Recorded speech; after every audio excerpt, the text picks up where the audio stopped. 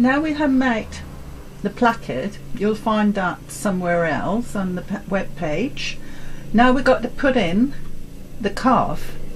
This is a classic shirt sleeve with the placket, so I have here some notches because this is with a pleat. I fold the pleats so they are turned again, my placket, and pin it to make sure they are not opened up. And normally, or a lot of times, of course there are no such things as normally, because things change all the time and it has to do with the way we would like the fashion and the design. But if I do this like a classic, there is often two pleats which is folded against the placket on the longest side. That means at the front of the sleeve.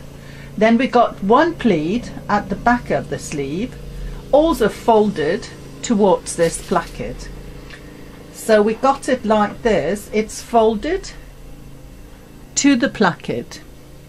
Now it's time to attach our cuff, and I have prepared my cuff. I cut it, I put on some interlining, and I fold it 1 centimeter and fold it again, so 1 centimeter is sticking out. That's actually the seam allowance. Now what I'm going to do first is finish my corners, so I'm going to turn it around and sew 1 centimeter across this corner, and let's do that at first.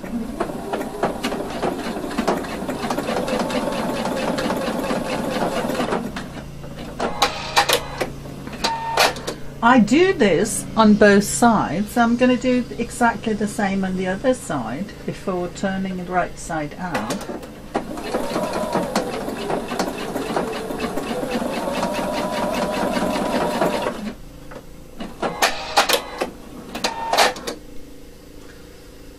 And now I can turn the right side out of this, and I got my cuff ready to attach to my sleeve. Now to do it in a way that makes sense, according to what I said before about top stitches, I place it inside my sleeve. Make sure that I do not open up my pleats, so I place it here all the way, and it is in line with the slit and the placket. So let's just pin it and show how it looks now.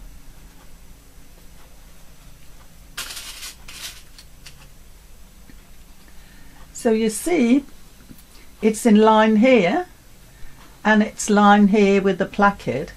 As you can see, what is sticking out is my seam allowance, so now I can just attach it 1 centimeter.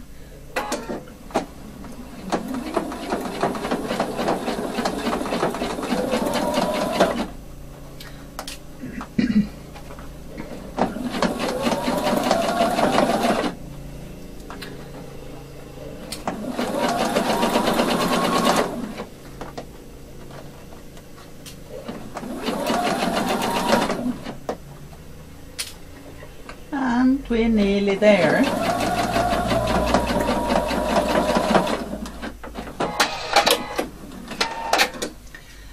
And now you see it is attached and my pleats are folded properly, so I can take away my pins.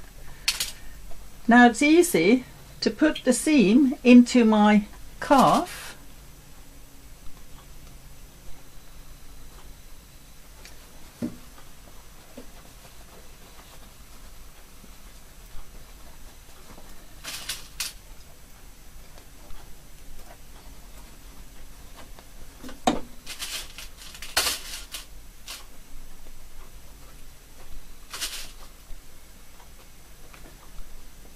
And all we need to do now is top stitching because then we got our cuff made.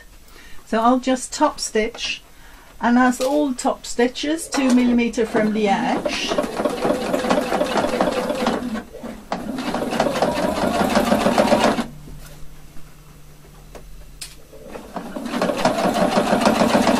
It is important that you put interlining into your cuff, because otherwise it will be some odd foldings when you sew it. This makes sure that it's placed properly.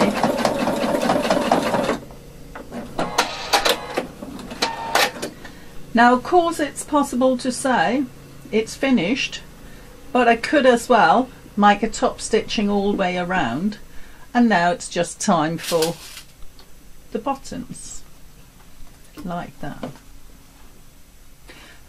Sometimes you'll see that the bottom part of this, because the buttonholes are on the top and the buttons are on the lower part, you could as well make an extension to make sure you got more space for your buttons. But again, it has to do with the size of the buttons you choose. But more or less the same system, just with an extension. The extension for this could be done exactly the way that you see in waistband, straight waistband, because it's very much the same system as a straight waistband. Did you like what you just seen, and do you want to learn more? Then subscribe. I'll constantly develop and upload new things, all based upon the professional way of sewing. All the best from me, and good luck with your work.